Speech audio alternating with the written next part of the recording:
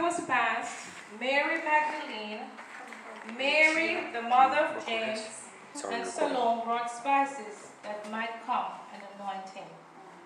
Very early in the morning, on the first day of the week, they came to the tomb when the sun had risen, and they said among themselves, "Who will roll away the stone from the door of the tomb for us?"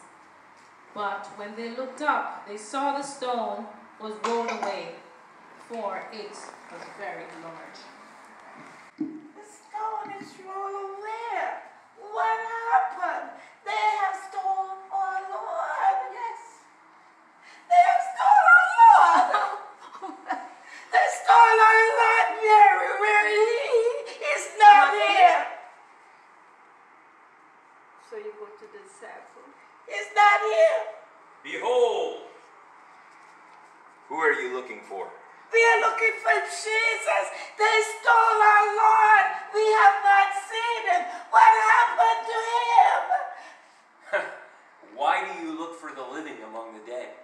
He is not here. Don't you remember what he told you in Galilee?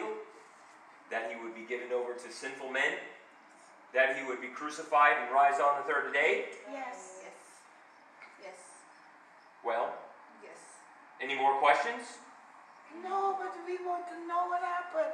He's risen from the dead, yes? He is risen, right? He is not here. He's not here. He's risen from the dead. But he's not here. Amen. You're looking for the living among the dead. This is the tomb. I just came out of the tomb.